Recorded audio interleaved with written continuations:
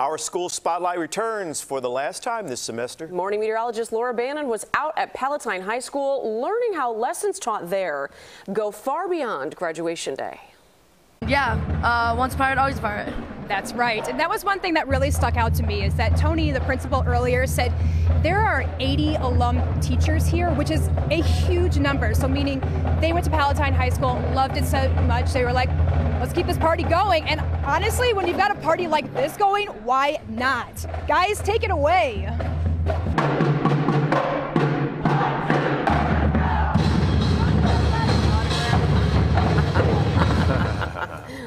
From sports to special needs, even a mariachi band, you can see more of School Spotlight on our website, cbschicago.com, and you'll be out there later. I'm headed out to Palatine High School. I got to get my red on, and I'm looking forward to meeting everybody out there. Yes.